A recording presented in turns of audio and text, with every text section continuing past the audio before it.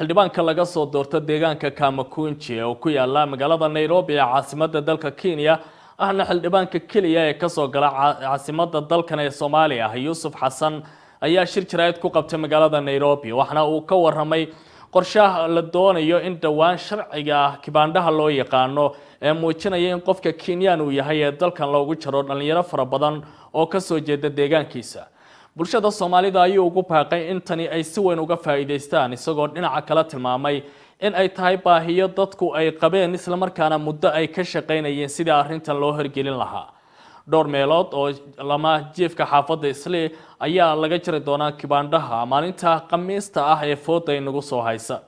arrintan baahi fara badan ayay u qabaan dad fara badan oo ku nool xaafada Islii ee magaalada Nairobi Yusuf Xasan waxa uu sheegay in dadaalkan loo baahan yahay in si guud looga faa'iideysto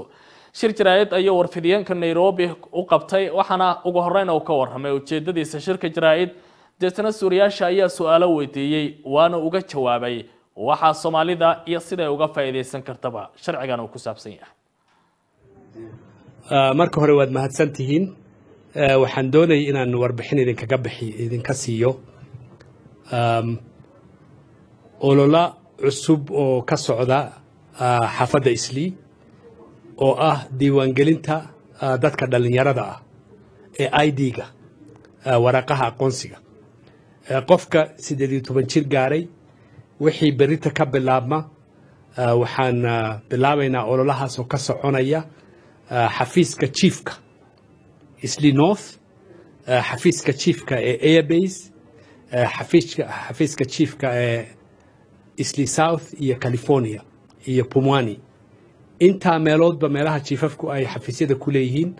ololahaas ka bilaabmaya ololahaasi 4 cisho socon doona waxaana looga baahan yahay qofka inuu keeno waraaqda dhalashada inuu dhameystay dugsiga hoose uu ku dhameystay magaalada Nairobi iyo waraaqa dheeraad haddii uu baahan yahay ID-ga hooyadii ama saabihii waxaan markaa ka codsanayaa shacabka Soomaaliyeed ee Islii inay fursadan ololaha diiwaangelinta ay ka faa'iideystaan oo wixii dhalinyaro ah ee aan waraaqa haysan aqoonsi haysan ama ID haysan ay soo baxaan oo la diiwaangeliyo sida ugu dhaqsi badanna ay ugu suurta gashay inay helaan waraaqaha aqoonsiga ee ID-ga ololahaasi wuxuu bilaabmayaa maalinta Khamiista ee bishan 18 ay tahay wuxuuna soconayaa ilaa bisha October koodeeda marka waxaan idinka codsanayaa meel aad joogtaan haddaad ready tihiin hatta haddii aad degantihiin xaafadaha kale ee Nairobi xaafadiina Soomaaliyeed ee Islii imaada iska diiwaangeliya caruurta 18 jirka gaartay waraaqahooda u soo dhiiba ha yimaadeen dugsiga sare waxa ku jira ha yimaadeen waraaqahooda dugsiga waraaqda dhalashada iyo waraaqda ID-ga ee aabaha iyo hooyada waynay soo qaataan wixii taageero u baahanna waxa jooga dad af Soomaali ku hadla Islii North gabadha chiefka ee Soomaaliyeed baa joogta meelaha kalena waxaan hubsanaynaa dad u turjumi kara ama se fahamsiin kara ama se taageeri kara qofkii su'aala ama se dhib qaba looga jawaabi karo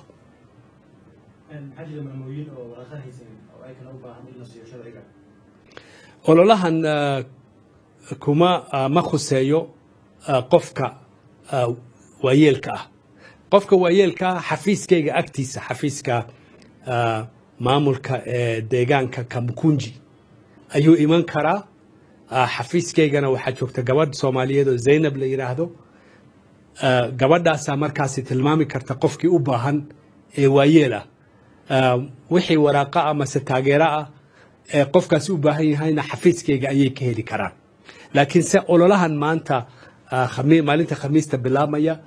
dhalinyarada 18 jirka gaadhay baa loogu talagalay wiil iyo gabadhba hadday yihiin dugsiga sare waxa ku jira wixii dugsiga sare ka tagay ee aan weli dhamaysan ee 18 jirka gaaray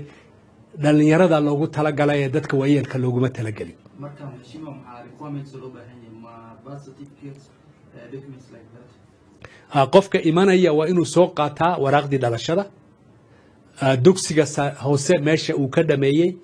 hadduu dugsiga sare dhameeyena dugsiga sare meeshuu ka dhameeyey waraaqda ID-ga hooyadii ama si aabihii waa inuu wataa intaasi hadduu keensado markiiba waa la qorayaa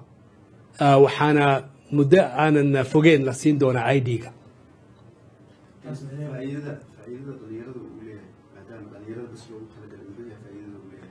waxa weeyaan ma ogtahay sanad kastaba dad baa qaangaara marka anagu intii dhowr sano ah qaangaarka olola lagu qoro oo lagu diiwaangeliyo ma jirin marka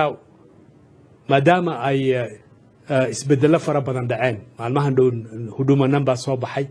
waxaan doonaynaa dhalinyaradaasna inay ka faa'iidaystaan ay waraaqahoodii qaataan kuwa qaangaarka ah sharciga iminka soo baxayna waxa weeyaan jaamacad ma tegi kartid shaqana ma qabsan kartid haddii aanad haysan waraaq aqoonsiyo ID ah marka waan u fududaynaynaa dadka dhalinyarada ah inta ay meel fog ka raadsan lahaayeen intay sugi lahaayeen dadkii diiwaangelinta samayn lahaa baan keenay xaafadda Islii oo markaasi si toos ah ula xiriiraya shacabka subaxnimadina 8 subaxnimo la furaya ilaa 5 galabnimo furan yihiin marka waxaan mar kale ku celinayaa shacabka Soomaaliyeed ee magaalada degan khaasatan reer Islii inay fursadaasi ololaha ay ka faa'iideystaan oo ay si buuxda u soo baxaan waxa dhalinyarada aan aqoonsiga haysan inay ololahan ka faa'iideystaan oo soo baxaan oo ay yimaadaan may ololahan iyo waraaqda aqoonsiga ID-ga lacag laguma bixiyo lacagna laguma qaato haddii uu qofku weydiiyo in lacagaad bixiso qofkaasi waa nin qof masuq oo aan nidaamka dawladda iyo sharciga waddanka aan ku shaqaynaynin ha ogolaanin inaad wax ku bixisaa inaad ka qayb gashaa ololahaas ololuhu waa bilaash qof kasta oo Kenyaan ah oo waraaqihiisa haysta oo qaangaaray way u furan tahay qofka markuu imaado oo shahaadadiisa iyo ID-giisa uu keeno muddo intee leeg ayuu sugayaa waxaan jecelnahay sida ugu dhaqsi badan inaan ku soo gabagabayno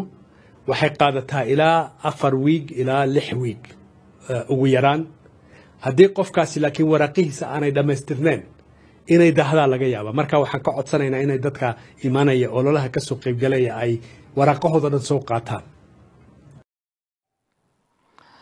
Yusuf Xasan ayuu ahaa xildhibaanka deegaanka Kamakunji ee magaalada Nairobi oo ka waramayay